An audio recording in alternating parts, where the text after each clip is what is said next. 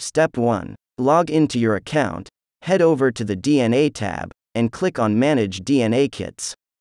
Step 2. On the right side of your DNA kit, you will see 3 dots. Click on that and select Download. Step 3. Upon clicking Download, you will see a pop-up on your screen. This contains information about what is in your DNA raw data file.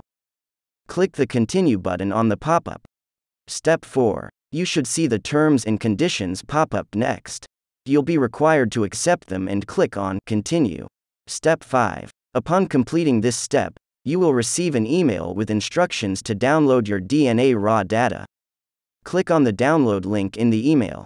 The link is only valid for 24 hours.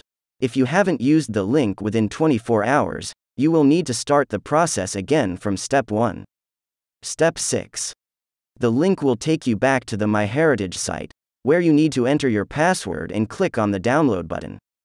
The file will be downloaded to your computer.